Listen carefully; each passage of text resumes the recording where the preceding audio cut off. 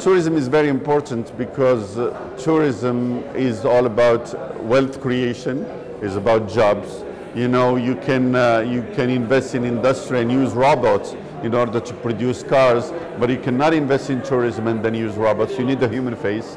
You need people working in the service industry. It's all about quality. It's all about services. And therefore, tourism contributes tremendously to job creation. We employ something like 550,000 young people in the tourism industry. We are hoping that by the year 2020 we are going to reach something like 1 million people working in the tourism industry. But it works also in the prosperity because there are a lot of young businesses, small and medium businesses, like family-owned kind of places, which cater to the tourists. And then, they are either like restaurants or travel agencies or small kinds of enterprises in the mountains or in the countryside. That's also very important.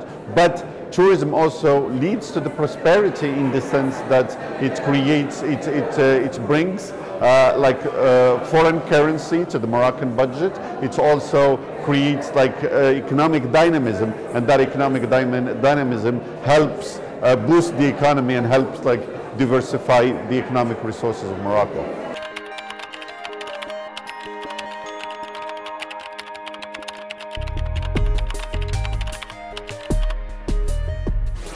The Moroccan government has a long-term program in order to fight poverty. We have reduced poverty now below 10%, and we have also achieved most of the objectives of the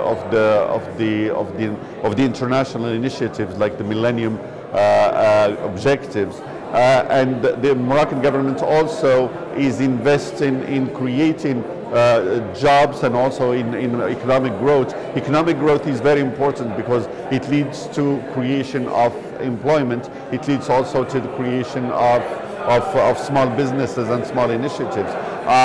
So reduction of poverty, access to services, and also job creation, very important.